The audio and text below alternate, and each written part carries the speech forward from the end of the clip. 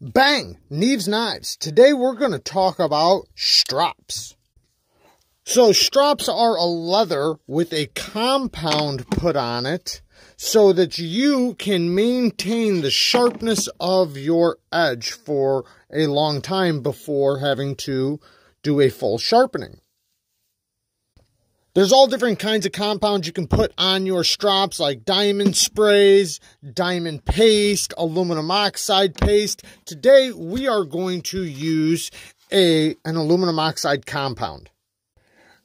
Every so often, you rub a thin layer of the abrasive on your leather. Not too thick. You want to keep it nice and thin. And then you strop.